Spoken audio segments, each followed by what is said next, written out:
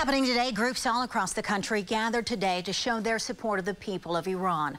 About 100 people gathered at the Myriad Botanical Gardens in a show of their support. This while protesters in Iran are calling for a regime change in the country. It's an amazing feeling. It's so great to be in this country that we could still do this to show them you guys aren't alone. You know, we might not be in the streets of Iran with you, but we are out here every weekend, rain, cold, heat, supporting them in solidarity. Protests in Iran started back in September.